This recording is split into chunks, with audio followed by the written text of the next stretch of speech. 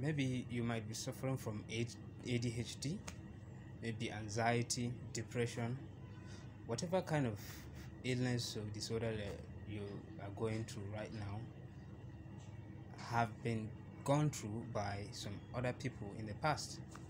And let me assure you, if not all of them, most of them have gone through it and have came out successfully.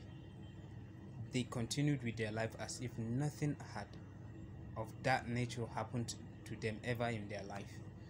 So I want to assure you today that whatever kind of situation you are in, that with time everything is going to be in the past, and that you should be grateful and be patient. I know how that might sound, but yes, those two words, applying them to your current situation, will help you a great deal. I pray for you, and I hope that one day you will look back and wonder how you came out of the current situation that you are in.